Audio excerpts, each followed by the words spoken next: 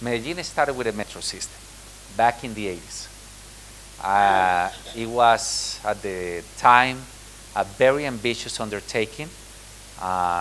Many thought that Medellin will not be able to afford or pay for a metro system. Actually, they were right. The whole country is paying for Medellin's metro system, but they did it. They had they had the ambition and they had the drive to go ahead, but in the end, they found out that a metro system without a feeder system was not enough. So they are building the BRT systems that Bogota and Cali have at this moment.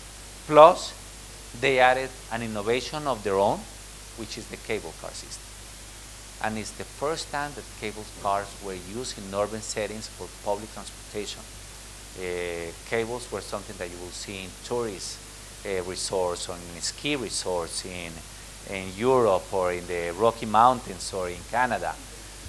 But it turned out to be a very efficient mode of transportation.